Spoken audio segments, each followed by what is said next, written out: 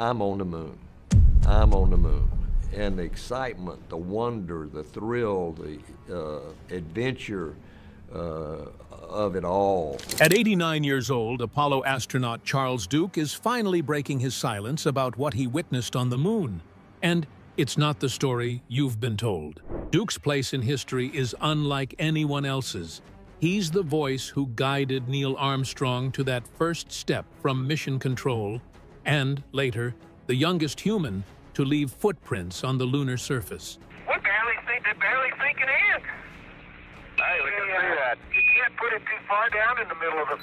After decades of watching Apollo 16 fade into the shadows of more famous missions, Duke is ready to share the unfiltered truth. But the question is, what exactly has NASA overlooked for more than 50 years? The invisible astronaut's dual vision.